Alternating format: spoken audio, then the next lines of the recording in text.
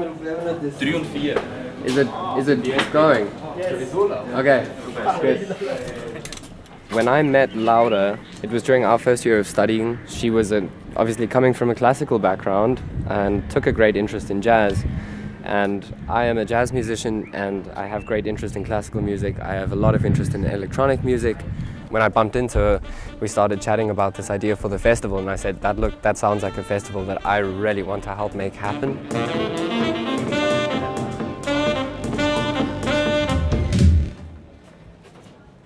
Volunteer. We love the sound of the place, we love the look of the place. I mean, it's such a special location, you know, to be inside this gigantic bright red ship with, you know, the leopard print floors and walls and all of that. I think it's kind of a great venue for this kind of weird post-genre mashup, mix-up thing that we're trying to achieve here.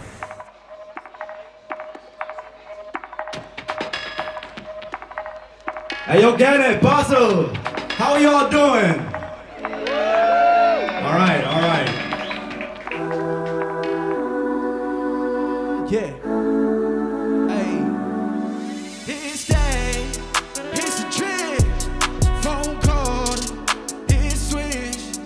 Windows tinted, it's a trap. Talking money, nigga, now get a bag. I came from the south side, I was an outsider. I had it all outlined. What's up? My name is Ryler Smith actually. I'm from Zurich, my mom's from Kenya, and I'm a rapper slash singer, but more of a rapper actually. So we never really worked with vocal, just like drum machines and synthesizers. And it was a really nice experience to meet like our sound with rap. See, I don't know much about us. Feeling that I got ain't doing much. We've been fussing, fucking fighting about some stuff.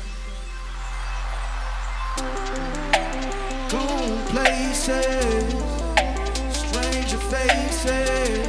I'm so damn brave, have me down and brave. Going places, stranger faces. I'm so damn brave, have me down and brave.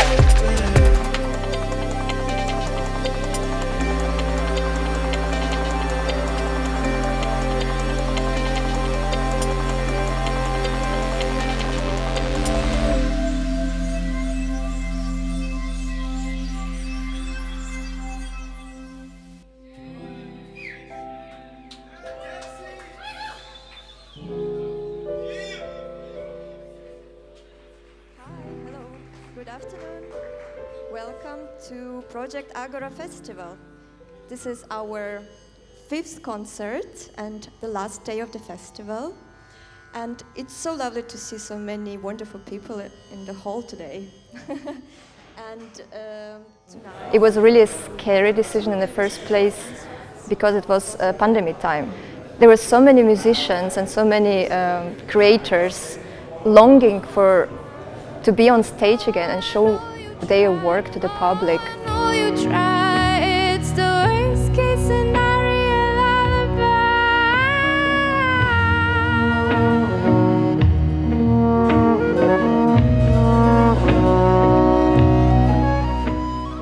Different genres, nationalities, personalities. How does it work where everybody can introduce their own character and personality and their vision on music, their love to music.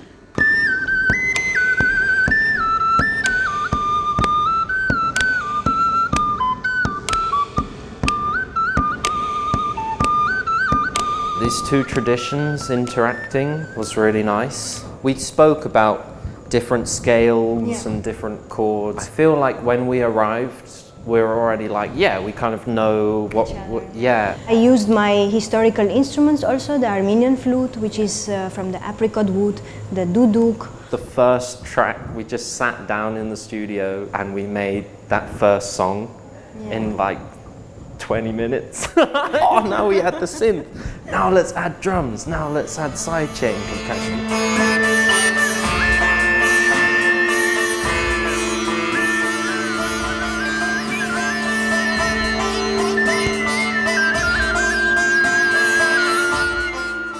When the public hears electronics, suddenly they're like, oh, it it's modern, but actually it's very ancient. And we designed the electronics on like the harmonium, which is used in Indian classical music.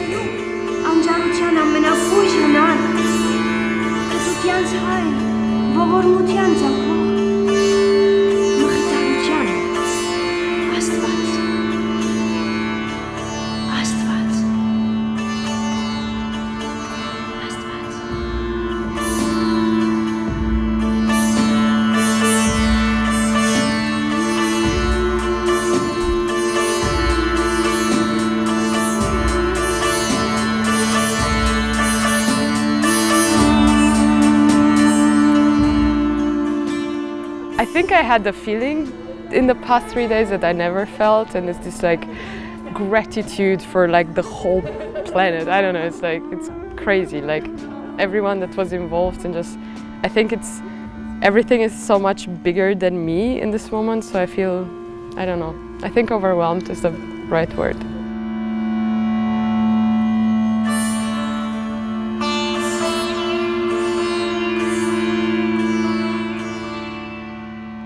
The genre is not really something that I'm interested in. I'm listening to so much different stuff, and I like to play so much different music and inspired by so much different music from around the world. It's whatever resonates inside of you that makes it your own in a way, and sometimes you learn a lot about yourself when you listen to something and suddenly you like something that you don't expect.